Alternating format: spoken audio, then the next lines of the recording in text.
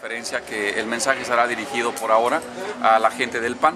El día 18 de marzo pues vamos a hacer este ejercicio democrático que tiene que ver para que pues podamos decidir de tres que estamos compitiendo quién puede ser el candidato a la gubernatura. Bueno, yo ofrezco tres cosas importantes, son muchas, pero creo que tres, por el espacio que tenemos, son fundamentales. La primera de ellas es que Demetrio propone al panista que seamos incluyentes, que podamos descubrir, que juntos podamos descubrir qué significa poder hacer algo juntos, en donde entra el más joven, en donde se toma en consideración al más grande, en donde también la mujer tiene una participación importante y los perfiles que cada uno tiene pues deben ser considerados.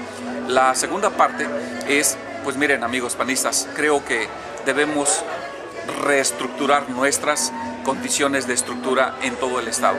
Y cuando digo esto, es que hay algo importante a la hora de que voy caminando por doquier, pues me encuentro con esa realidad que uno mismo experimenta, uno mismo vive.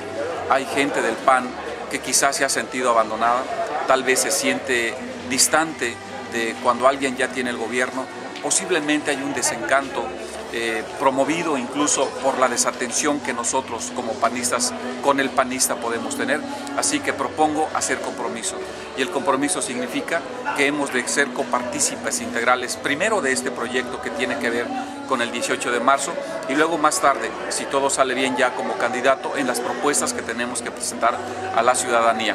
Y un tercer elemento tiene que ver con proyecto dirigido a la mujer y al joven. Es algo extraordinario en esta ocasión lo que está sucediendo, un padrón importantísimo de jóvenes que hace 11 años tenían apenas 7, hoy tienen 18 o quizá hasta 23 años, dependiendo de la edad de niños que tienen en el 2000. Cuando hemos iniciado algo tan bien, hoy conviene que estos jóvenes no vayan a desperdiciar su voto, y más si estamos dentro del PAN. Yo sencillamente anhelo ser el candidato, me pongo a sus órdenes y esperaría que me respaldaran.